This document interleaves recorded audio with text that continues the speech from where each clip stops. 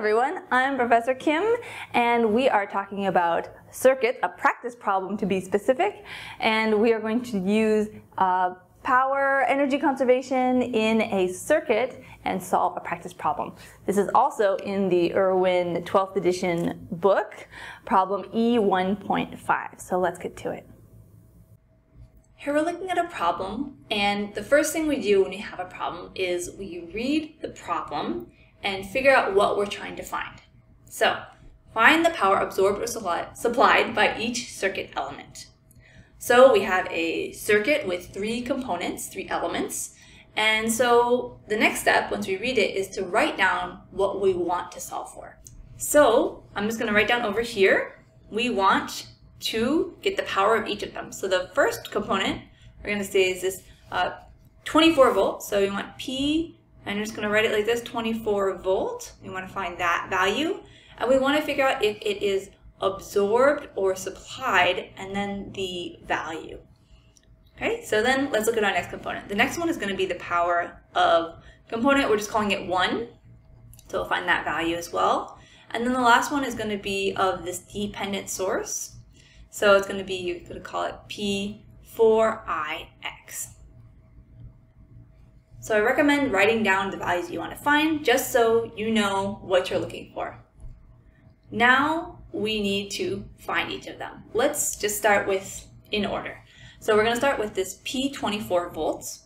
And so let's look at our component over here. We have 24 volts, and the current direction, we see the current down here, it's going clockwise here, and it's 4 amps. So I'm going to draw this little arrow coming out of here. Because it's coming out of the positive, it's going to be acting like a supply source. So here we can already write supplied. And now we need to figure out the value. So always go back to your fundamentals for this. P equals IV. Here we're dealing with all DC values, so I'm just going to use capitals. The current is going to be 4 amps. So we have 4 amps. And our voltage is going to be 24 volts. So, and I'll just rewrite this down here. We have these two components. When we multiply them together, we're going to get 96. And make sure to check our units. When we do volts times amps, we get watts, and power is in watts. So that's going to be our answer for the first one.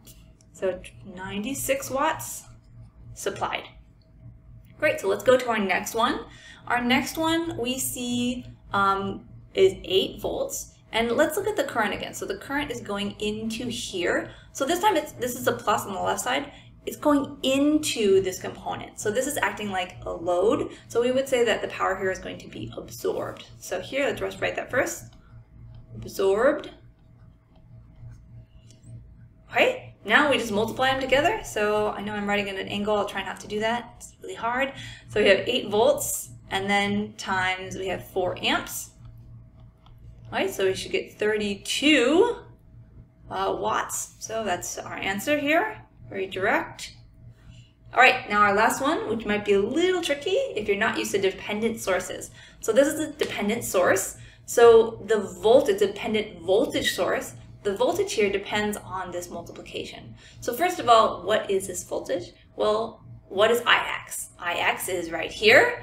Ix is 4 amps. So the volt here, the volts, let me just write this here, 4 Ix.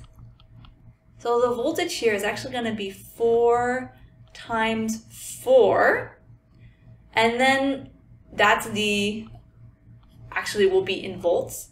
And then we're going to multiply that by the current going through it. The current going through here is 4 amps, but I did jump ahead of myself a little bit here.